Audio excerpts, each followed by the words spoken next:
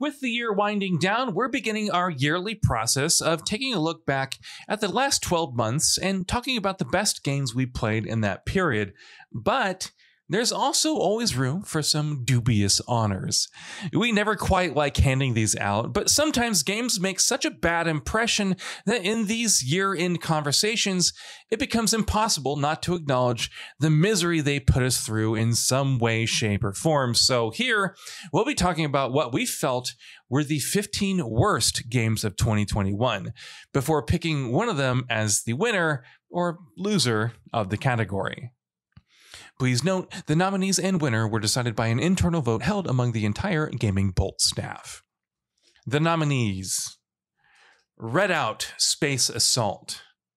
Following up on a futuristic arcade racer with a space shooter spinoff might sound like a weird turn, and you know what? Yeah, it is. The problem is, Redout Space Assault isn't even good at what it does, because if it had been, people wouldn't be bothered about that turn.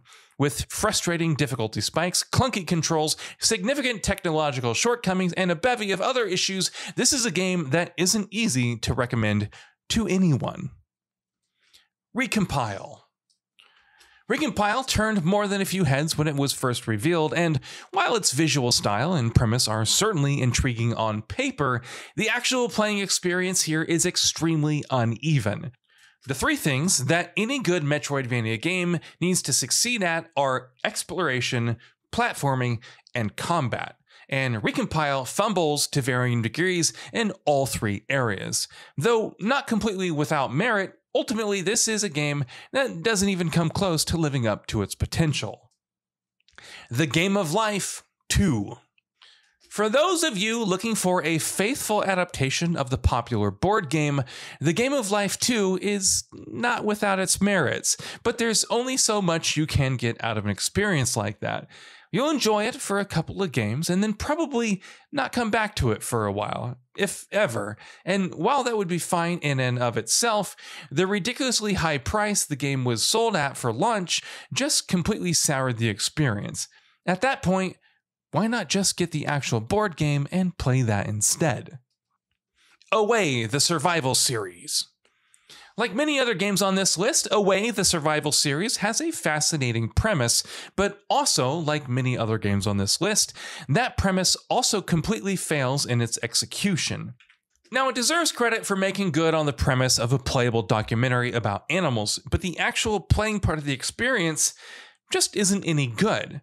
When the broken controls aren't getting in your way, frequent technical issues and crashes are hampering the experience, and even when none of those issues crop up, there just isn't an awful lot of interesting stuff to do. Buildings Have Feelings 2.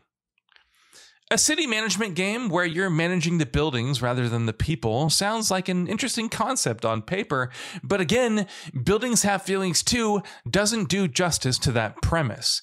Rather than choosing to keep it simple and let players have fun with a novel idea, the game just takes things too far, becoming needlessly complicated and ultimately extremely frustrating.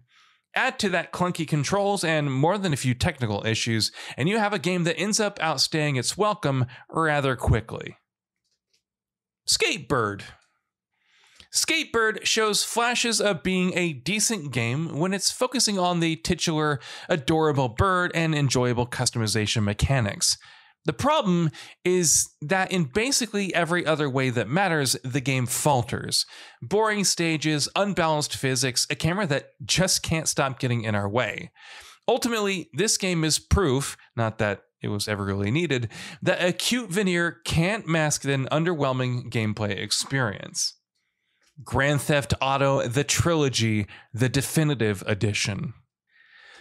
You might think that calling the disastrous GTA trilogy one of the worst games of 2021 is a bit extreme, especially given the fact at their core, these three games on offer here are still a blast to play.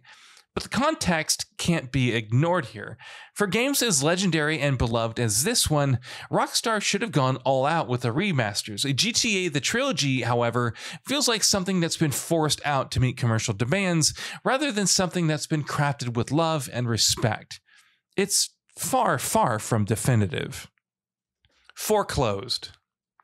The cyberpunk genre has become quite popular in the games industry over the last few years for very obvious reasons, but like a certain high-profile example in the same space, Foreclosed is a major letdown.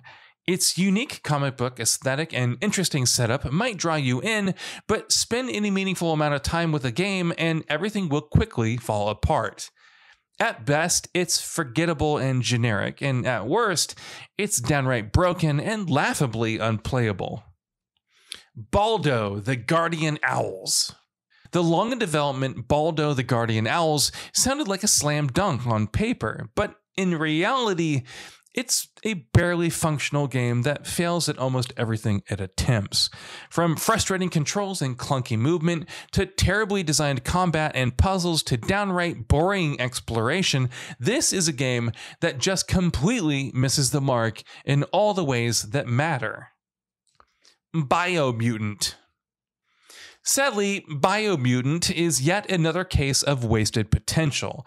Rather than embracing its uniqueness and going all in on its intriguing premise, Biomutant chooses to rip off successful games from all genres in various ways, bringing together ideas wholesale, but never really making them own, and not even implementing any of those ideas very well. It can be fun in bursts every now and again, but you have to get through a lot of really underwhelming stuff to get to the good parts, and honestly, it just isn't worth it. Werewolf the Apocalypse: Earthblood. This is what happens when you take a seemingly interesting idea and then burden it with the most unimaginative gameplay mechanics and design choices. Werewolf the Apocalypse: Earthblood lets you turn into a werewolf and rip your enemies to shreds. But the excitement that that idea can ignite is the best thing this game ever provides. Very early on, it shows its true colors as a boring, repetitive, dully designed mess with a bland story and embarrassing production values, and man, it only gets worse from there. Taxi Chaos. You might now have heard of Taxi Chaos, and if you haven't, well, you haven't missed out on much. In fact, you should count yourself lucky. Rather than actually building on a tried and tested formula with interesting new ideas, Taxi Chaos comes across as little more than a cheap knockoff of Crazy Taxi. Bringing absolutely nothing new to the table is far from its worst crime though, because this game just isn't any fun to play and doesn't hold a candle to the games it tries so desperately to imitate, all of which came out long ago and did far more with much less. Dungeons & Dragons: Dark Alliance. You'd have to do something really wrong to take a game with a concept as interesting as this and turn it into one of the worst gaming experiences of the year, if not the decade. Dungeons & Dragons: Dark Alliance should have been a fun co-op dungeon crawling hack and slash game, but in reality, this is a collection of bad ideas, poor design decisions, and terrible optimization. Saying the game just isn't fun to play would be a massive understatement. This is a game that spectacularly fails at almost everything that matters. Balan Wonderworld. Balan Wonderworld has become something of a meme at this point. It's because Balan Wonderworld is just a bad game by every metric. It fails as a platformer, it fails to do anything with its central ideas, it fails to flesh out any of its mechanics. It's evil inside. There's been no shortage of horror games in the very specific walking down a creepy, dimly lit corridor space ever since the seminal PT launched in 2014. Some of them have actually been pretty good, but there are just as many, if not more, that, haven't. Evil Inside is one such game. Many games on this list have had at least a few redeeming qualities, but Evil Inside has almost none. It's incredibly short.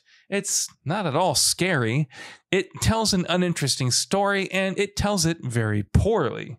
The ridiculously generic name is, as it turns out, perfectly representative of how much originality and quality you can expect from the experience. None whatsoever. GamingBolt's least favorite game of 2021 is Dungeons & Dragons: Dark Alliance. What does anyone want from an action RPG? Good combat? Good quests? An engaging story? Varied level design? At least some of those qualities, right? Well, Dungeons & Dragons Dark Alliance has none of them. Every second of the game is a horrible experience, with everything from the embarrassingly bad storytelling and brain-dead and boring combat to baffling decisions like not having local co-op in a co-op-faced game, piling one major flaw on top of another. This isn't a game. This is a collection of poor decisions and bad ideas, and even in a group that houses games that fit that description, Dungeons & Dragons Dark Alliance is probably one of the worst of its kind. And that brings us to the end of this video. A quick request before we conclude: we upload new videos every single day, and if you like what we're doing, please consider subscribing. It really helps us out. Also, don't forget to enable all your notifications by clicking the bell icon so that you can receive daily video updates. Thanks for watching.